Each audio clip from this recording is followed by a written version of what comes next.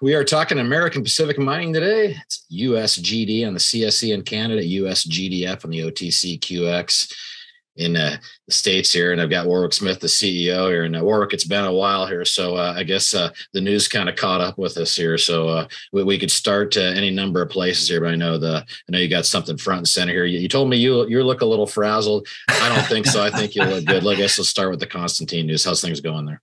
I appreciate that. That's kind of you to say. I feel frazzled, but good.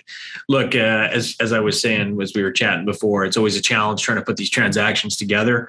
But this is a big one for us. Getting the Constantine transaction done gives us, most importantly, the Palmer asset, which is up in Alaska.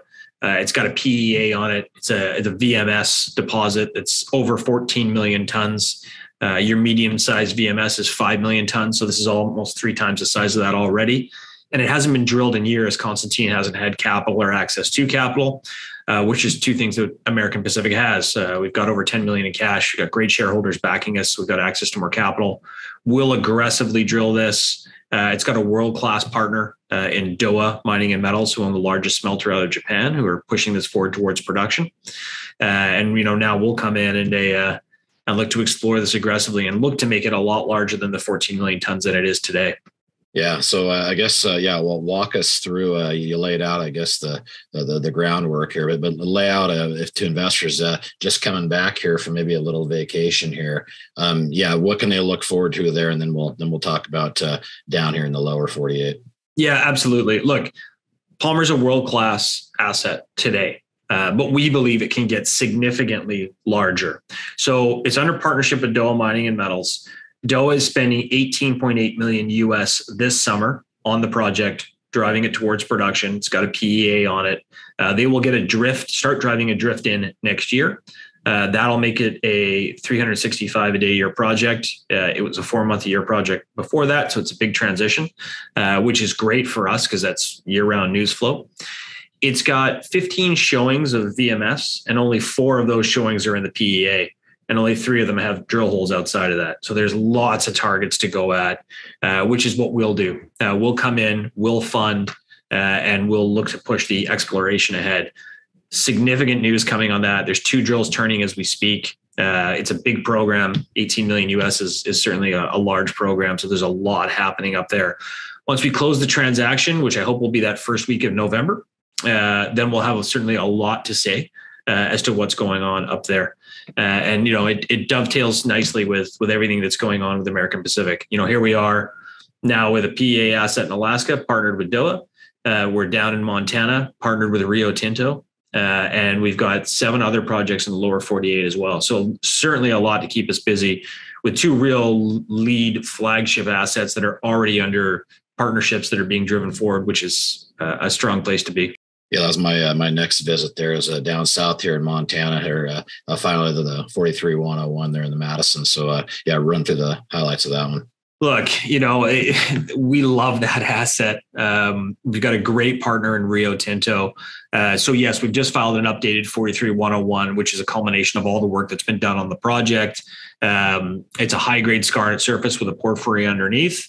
Rio has just sent down a skarn expert. So we'll have a press release out on that in short order, which we're excited to release the findings of that. So that's coming up here shortly. And then Rio's going to get back to work under the guise of what the skarn expert has seen. So we're very excited to get a press release out on that in really short order. That's a great asset, incredibly high grade, has the opportunity to be big. Rio Tinto, the second largest mining company in the world, isn't there looking for something small. That much we can assure you. So we're certainly excited to get a press release out talking about targeting going forward. Yeah, pay attention for that one, I guess. Let's move on to down there in Elko at the Tuscarora, I guess, if I said pronounced that right here. No, you had some data going there a few months back we never caught up on, so let's update them on that. Absolutely, yeah. So just busy drilling down at Tuscarora. Got about 25 holes done there. We'll have a press release out on that in short order as well. We're also going to start drilling over at Gooseberry, which is the project just outside of Reno. We just put out a 43-101 on that as well. So those are the 2 assets that have been keeping American Pacific busiest on our own. And then we're bringing on all these other projects through the Constantine transaction. which quite honestly, we're just taking our time to go through now. Palmer is obviously the key focus. Palmer and Madison are going to be the key focus of the company as we drive forward with those two big assets, both with partnerships. We're super excited about those. The other assets, Tuscarora and Gooseberry, we'll drive forward on those.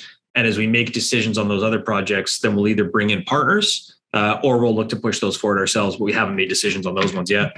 Yeah, I guess let's consolidate a message here. You paint a picture of being a very busy company for investors who are trying to look for a new opportunity here. I've said this is probably the best buying opportunity you're ever going to get. Well, you just put a whole bunch of reasons on there. So I guess consolidate a message for an investor who's looking to get involved here. No, I appreciate that. Look, I think if you're looking at junior mining companies, it's good to look at ones that already have majors involved. Before a major spends $1, they do the due diligence in terms of knowing that they think they can find it. And if they find it, that they can permit it and put it into production. Well, you've got two of those in this case. Well, you've got Dowa Mining and Metals up in Alaska, and you've got Rio Tinto down in Montana. They've done a lot of the due diligence for you in terms of the project itself.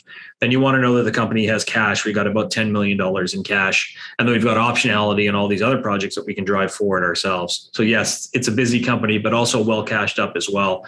Significant news flow coming, putting out a couple of press releases every week, it feels like right now. So good and busy and getting after it. So certainly excited for the year ahead.